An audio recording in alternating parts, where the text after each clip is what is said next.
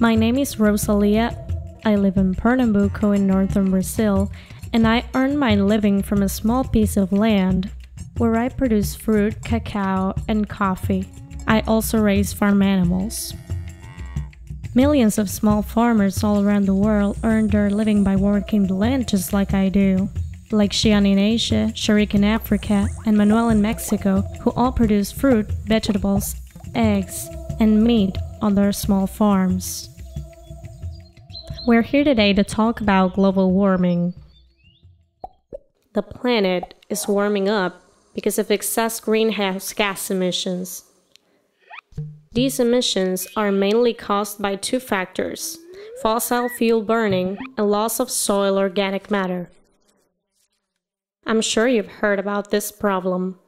What you probably don't know is how global warming relates to the food system. And that's what we want to tell you about. Global warming is causing a climate crisis that's having terrible consequences for life on Earth. Every one of us is affected by floods, droughts, and other climate phenomena. But almost half the greenhouse gas emissions that cause global warming are generated by industrial food production. Industrial agriculture has 6 main impacts that contribute to global warming: deforestation, industrial farming, transportation, processing, refrigeration, and food waste. Let's look at each one of them. Deforestation. To begin with, industrial agriculture takes up millions of hectares of fertile land with single crop plantations called monocultures. This land is not just lying there idle, it has to be cleared. So industrial agriculture removes wetlands and woods to make way for the crops. In the process, the trees are burned off, along with the soil organic matter that sustains them. Carbon dioxide, one of the main greenhouse gases, is released into the atmosphere. The expansion of the agricultural frontier is responsible for 70 to 90% of world deforestation. This one source produces 15 to 18% of global greenhouse gas emissions. Industrial farming. To produce monocultures on deforested land, industrial agriculture uses tractors and farm machinery that burn gasoline, which is a fossil fuel. It also uses fertilizers and agrotoxins. To produce chemical fertilizers requires large quantities of fossil fuels. Not only that, but intensive fertilizer use releases nitrous oxide, another potent greenhouse gas, into the atmosphere. Since the land is taken up with monoculture, farm animals have to be raised in concentrated feeding operations, or CAFOs. This produces tons and tons of surplus matter. The matter releases methane, another greenhouse gas. Monoculture, CAFOs, fertilizers, and agrotoxins account for 11 to 15% of global greenhouse gas emissions. Transportation. In the industrial food system, raw materials and products have to travel over great distances. Some of the soybeans produced in Argentina go all the way to China, where they are used in chicken feed. The chickens produce eggs that are exported to Hong Kong, or the chickens themselves are exported as broilers to the United States. Much of our food is produced in faraway places under industrial conditions. It travels thousands of kilometers before reaching our plate. And of course, transportation burns fossil fuels. An estimated 5 to 6% of total greenhouse gas emissions are caused by food transportation. Processing and packing. The food industry processes crops into consumer-ready food and drink products. Your supermarket shelves are filled with these products. They are marketed in all shapes and sizes under hundreds of different brand names. The industry targets consumers with aggressive advertising. Food processing and packing burns an enormous amount of fossil fuels, and that means more greenhouse gases are released. About 8 to 10% of global warming gases come from industrial food processing and packing. Refrigeration and supermarkets. Once the food industry has processed foods into attractive consumer-ready products, they have to be refrigerated so they can be sold in big supermarkets. This adds another 2 to 4% to global greenhouse gas emissions. Waste. You might not believe it, but the industrial food system throws away nearly half the food that it produces. Why? Because its goal is not to feed people, it's to maximize corporate profits.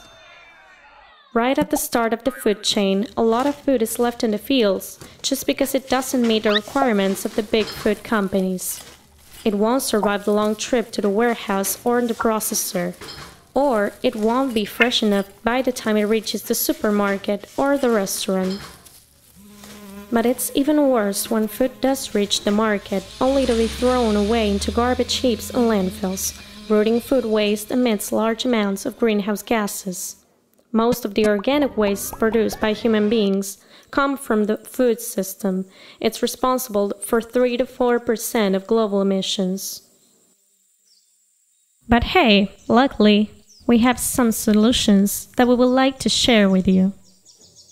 Food sovereignty. 5 steps to cooling the planet and feeding people.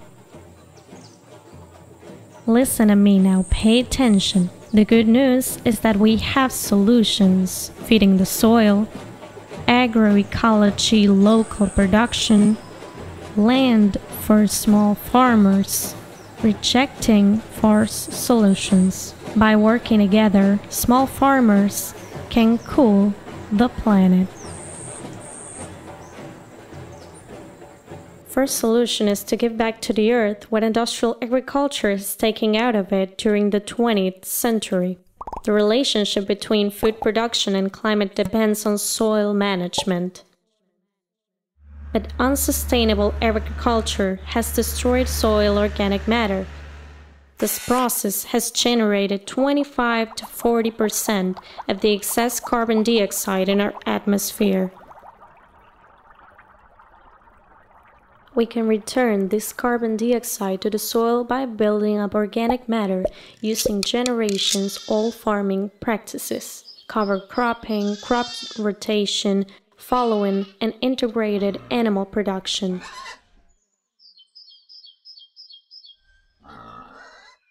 That's good for everyone because organic matter is the basis of farms and food.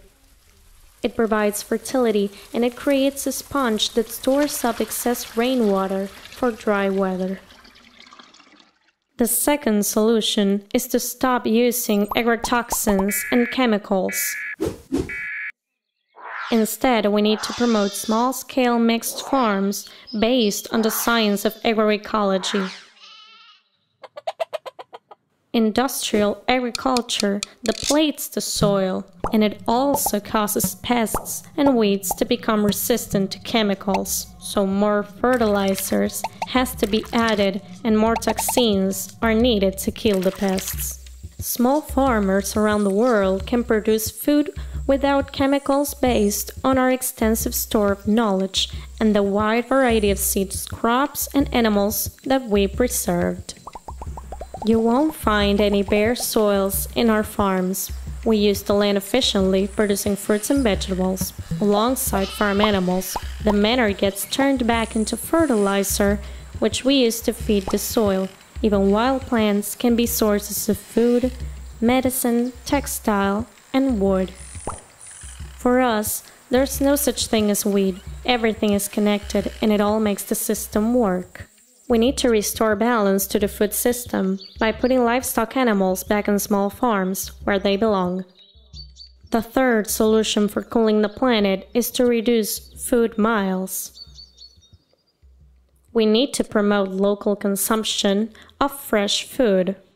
The corporate logic of carrying around food around the world and back just doesn't make any sense. Globalized industrial agriculture is designed to produce raw materials for export, to keep those supermarket display cases full of frozen products. It's also the world's #1 source of greenhouse gas emissions. To reduce emissions, we have to redirect food production towards local markets and healthy fresh food. We have to get away from processed food. This is maybe the fight of our lives. After all, corporations and governments have a lot invested in growing the international trade in food and beverages. The fourth solution for cooling the planet is to give land back to peasants so they can produce food locally, based on the principles of agroecology, stopping land concentration and mega farms. In the last 50 years, 140 million hectares of fertile land has been taken over by 4 big industrial monocultures: soybeans, oil palm, canola, and sugarcane. Every day, corporations and governments are working to kick small farmers and farm communities off their land to make way for huge monoculture plantations. It's got to the point where peasants and small farmers are squeezed on less than a quarter of the world's farmland. But here's the amazing thing: we still produce more than half the world's food. In fact, we produce 70 to 8% of the food consumed in non-industrialized countries. Small farmers use planet-friendly practices to produce healthy food even more efficiently than the industrial farms. So, to reduce greenhouse gas emissions, we need to redistribute farmland to small farmers through comprehensive land reform. The fifth solution is to reject and debunk fake solutions to global warming and to promote solutions that really can work. International climate negotiators agree that the industrial food system is a major contributor to greenhouse gases and that climate change poses huge challenges for our capacity to feed a growing world population. But there's no actual political will to change big food.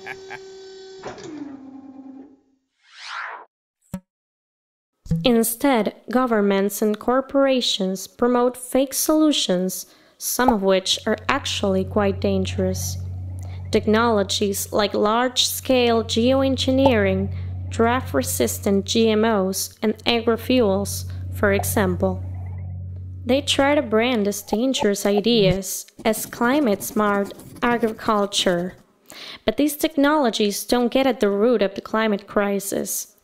If you ask us, they are not climate smart at all. In fact, they are as dumb as they can come. The reason is that none of these technologies has the potential to beat the climate crisis. The only effective solution is to say no to the industrial food system and the corporations who profit from it. We have to give back local food systems back to small farm communities and implement policies to support them. Like we said, we can cool the planet, but to do it, we need your commitment. That's why we're asking you and everybody else on the planet to get involved, because this is the fight of all our lives. It doesn't matter where you live or what you do, whether you're a farmer or a consumer. We're building bridges between social movements, and we're forcing governments to turn around and dismantle the industrial food system instead of being dependent on it. Maybe the most important thing is that we are all working together to find solutions and to make the most of the alternatives we already have. Together, we can cool the planet.